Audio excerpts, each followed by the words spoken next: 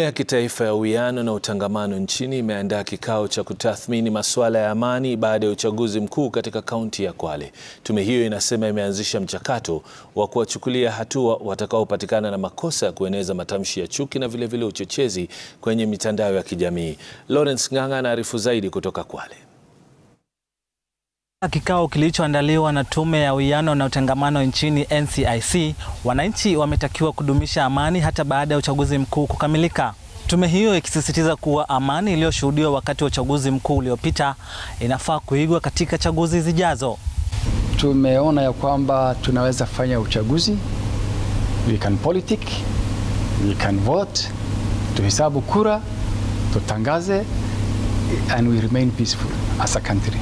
That is what we saw in this election of 2022. Kikao hicho kilichojumuisha washikadau kutoka idara ya usalama, mashirika ya kijamii, viongozi wa kidini na viongozi wa kisiasa, washikadau wameahidi kuwaleta wananchi pamoja, hasa wakati huu ambapo wengi wanaponya makovu ya uchaguzi uliopita. Sasa unaona, mimi sijawahi kuona uchaguzi watu wanafanya post election healings. Hii ni kumaanisha kwamba roho ziliumia sana, hata kama watu wakupigana.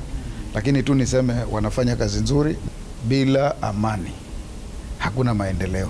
Tunataka to encourage Wakwale wote wajue yule amekuwa elected kama governor ndio governor wetu, yule amekuwa elected kama president, so that we can see Kenya in a move in one direction. Tume ya NCIC imesema inawasaka watu wanaoeneza semi za chuki na uchochezi katika mitandao ya kijamii.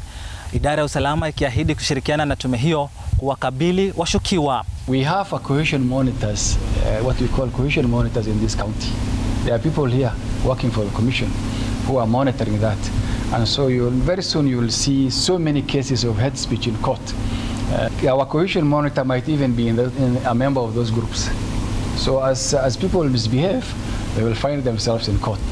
Tafadhali sana, hizo nguvu ambazo tunazo, huo ujuzi ambao tunao hata wa kutumia mitandao, tutumie katika kuangalia masuala mengine ya kijamii ambayo yanakandamiza jamii yetu. Malengo ya serikali ni kuona kwamba kila mtu anajihisi kuwa Mkwale.